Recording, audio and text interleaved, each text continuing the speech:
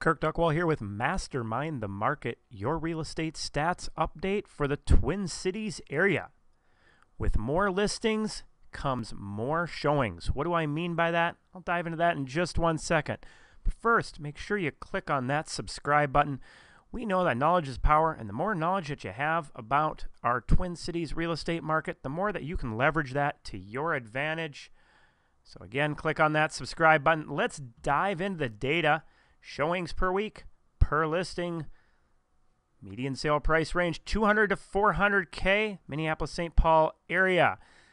So year over year, huge difference. Obviously, with the pandemic at its height last year, as things were going into full effect, that the showings activity dropped off drastically from weeks previous. So we are at 49% faster right now. So what's more important is to track kind of the week over week in comparison to our previous week to get a better idea of where our market is going.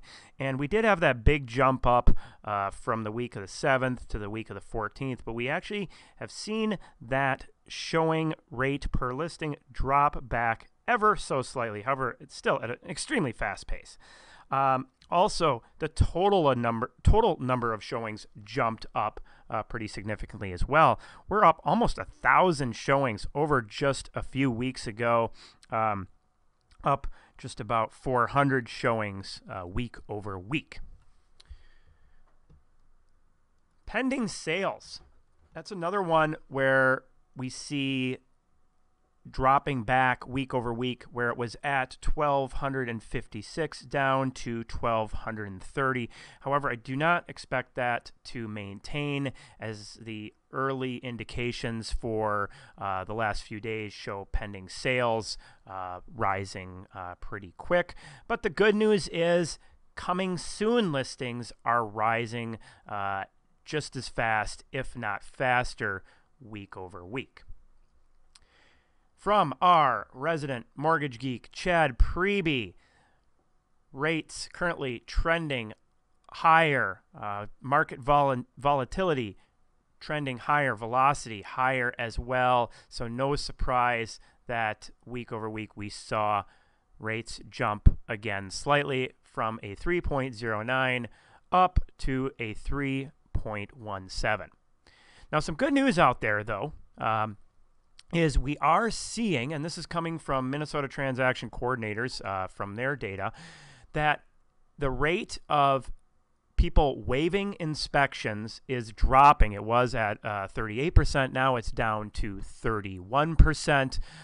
That's beneficial for buyers out there that are trying to be smart and trying to get those inspections in, that more sellers are accepting those offers. Also, FHA acceptance rate jumped up by 6%. But yeah, some interesting numbers out there. Total number of FHA offers being accepted, 10%, 76% are conventional, and 10% are cash buyers. I believe that dropped back from about 13% from just a week ago.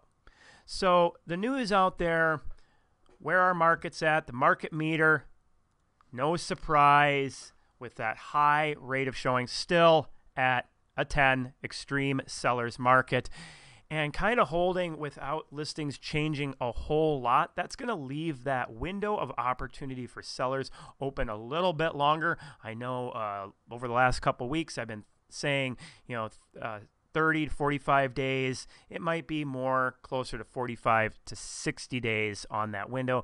And the big thing is going to be that rate of new listings coming into the marketplace. Hopefully you found this information valuable. Again, click on that subscribe button. Take care, be safe, and have a great week.